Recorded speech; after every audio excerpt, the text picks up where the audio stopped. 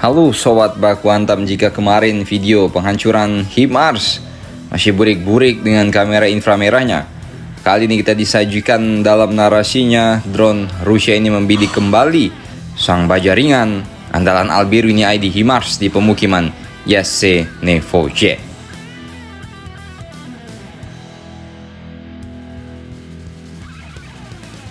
Jika kita screenshot tangkapan layar di drone ini, menurut kalian apakah ini sangat mirip dengan Himars atau bukan?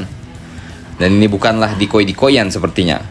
Himars ini tampak sedang berusaha untuk memarkir dan menyembunyikan diri ke dalam lebatnya pepohonan, namun terpantau oleh operator drone Rusia. Ya, seperti biasa, koordinat pun diberikan kepada operator rudal Iskander dan dengan cepat membuat wilayah hutan tersebut membumbung tinggi ke angkasa asap tebalnya.